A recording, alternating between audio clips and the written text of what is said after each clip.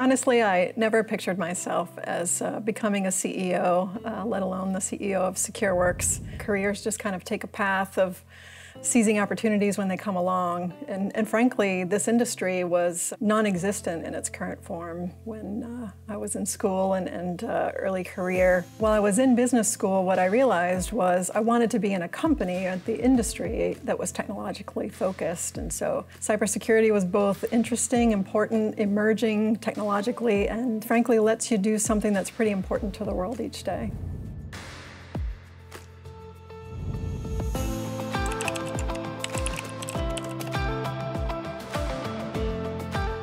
So it is great news that we've come since 2013 from about 10% of cybersecurity jobs being held by women to 25% today.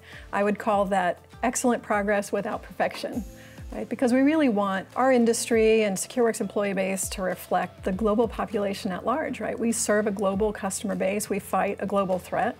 And it's important that we look like the arenas in which we operate. And so I think there's a lot of opportunities for us to make cybersecurity as a career, right? And it's not just a gender thing, that is not only accessible to people, but one that they view as exciting.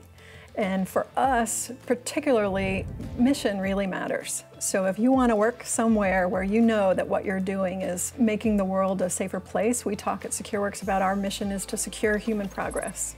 And so when you think about hospitals and vaccine makers and schools and oil pipelines that are under attack, if you're part of the team that the heroes that save those organizations or frankly prevent those from happening in the first place, I think the interest in this as a career path really starts to get a little more exciting.